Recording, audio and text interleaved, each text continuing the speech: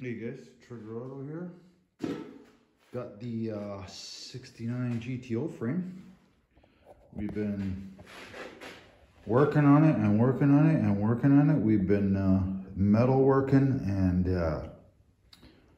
yeah, we've been going pretty crazy on it. So show you guys what we got. If you haven't seen the other video about the mini tubs, you guys are gonna want to check that out. And so what we got going on here is basically we did a mini tub job, and so I'm in the process right now of grinding all the welds down. So I'll just maybe show you the side that's a little more finished. And once again, if you haven't seen yet a video, watch it, because I show like me in the process of doing it. So this one's a little more cleaned up, and we're probably gonna box the back end too. The back is really weak. And you know, this frame, before we did the mini tub job, you know, we could lift the corner of the frame there, either side, and it would just like mush out, like just flex. The whole frame is just like super thin and bad. And like this area here where they attach the back of the frame to the kind of straight frame rail, like right in this section here where it goes in a curve, the factory welds were like so bad, and it was like super flex in there. And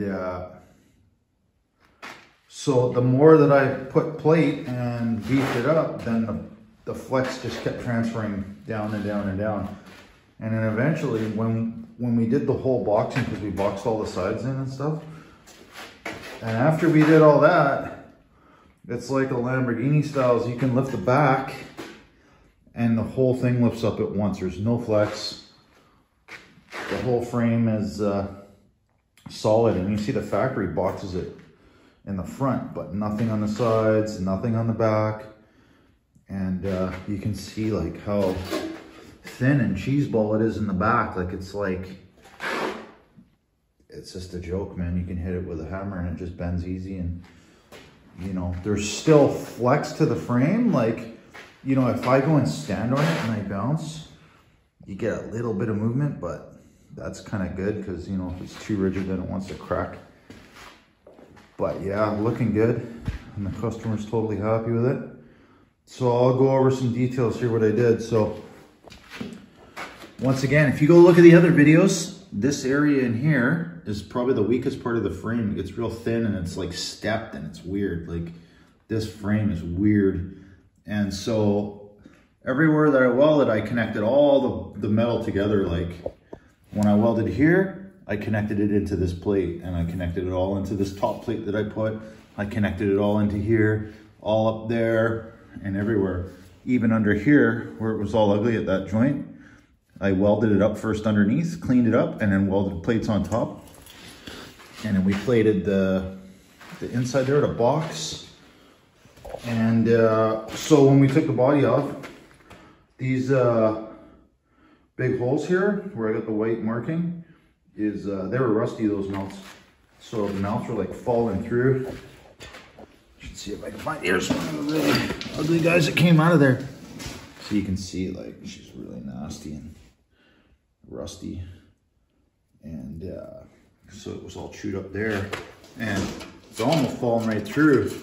So I cut that out, cleaned it up a bit, and then I've got these guys that I've cut out, and I'm going to clean them up. So this is the thickness of the plate. It's quite a bit thicker than the frame.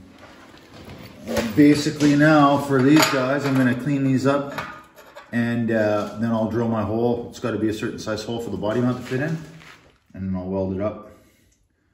So that's what I'm doing there. And basically that hole's supposed to be like this. This is like a dummy plug. It's one of these guys. It's like the same dimension as the body mount. You can see I got a body mount here that's not so bad, and it fits in there. And that's how I got to make this plate, so you can see how much rust it was. It almost fell right through, right? So I've cut the rust away, and then, you know, gonna do with the plate. So that's what's going on there. And yeah, so got that side's all done, and I was starting to grind. I forgot I wanted to make a video and show you guys before, you know, to show you the extent that's going on here before I grind the welds down, because you can't really tell, you know. It's, let's see, and we're grinding the welds down to clean it up. We're gonna paint it up and make this car crazy. There's the car right there.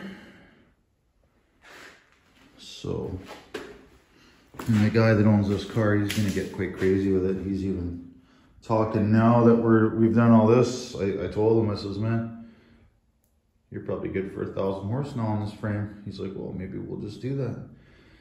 I said, yeah, that would be fun. So we'll see. It's gonna be a project to follow, boys. Real 69 GTO. And we've been doing body work on this guy for a long time. We've been doing frame work on this guy for a long time.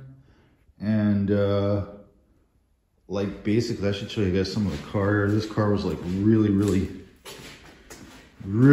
rough. Like the windshields, this whole back, this is all new. We had to make this fit. Most of this we've created, this windshield frame, because you couldn't even fit it in. It would fall right through rust. That's how bad it was.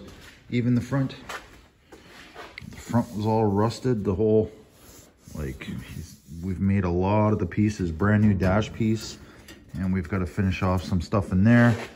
All brand new front end parts. And we've done block sanding and guide coat on the body just while we were, because this was the majority of the problem with the car. The outside body, it was just so like rough shape, right? So we've done weeks and weeks of body work on this guy. So we've straightened it out quite a bit, and you can see the floor pans are just kind of sitting there because we're gonna mini tub the inside. There'll be more videos to come with that. It's a new trunk. I remember when we first seen this car, you'd lift the trunk up and the hinges would try to rip right out because it was so rusty inside. Nothing was attached to nothing. So yeah, we're gonna do the floor, mini tubs. We're gonna do that with the body on the car. And so we try to keep things straight and, you know, things don't move too much on us. So yeah, guys, big project. I know I try to watch these 69 GTO videos out there, and there's none on it. So we're gonna put a whole bunch out there. So yeah. So yeah, like I said again, if you haven't seen the other videos, check it out, because we got some pretty cool, like using the plasma cutter to cut all the metal and, you know, just save huge time and all that. So. Oh yeah, some other things that I want to do is this bar that's laying down here. That bar is going to go across to kind of tie it off and make it really strong. And like I said, we're going to end up plating the back too, because that's pretty cheeseball. And I also want to put some kind of bars going from here connecting to the control arms, because that area there was really cheesy from factory. Like basically from here, from this bend all the way up to here is like a really weird spot. That super thin part of that frame. And once again, if you haven't watched the other videos, we put plate on the inside, plate on the outside, and more plate on the inside of the outside. So we've got 3 layers of plate. So basically, to make it simple, like we've cut a piece of the frame out, which was really tinny and thin, and we welded in plates inside, like plate, not tin, and welded plates on the outside, and then welded more plates on the outside, welded plates here, welded plates there, boxed in with plates. And you can kind of see there where I haven't smoothed out the welds yet. So I'll show you, these welds are pretty sweet. So some pretty thick killer welds going on here, and thick plate.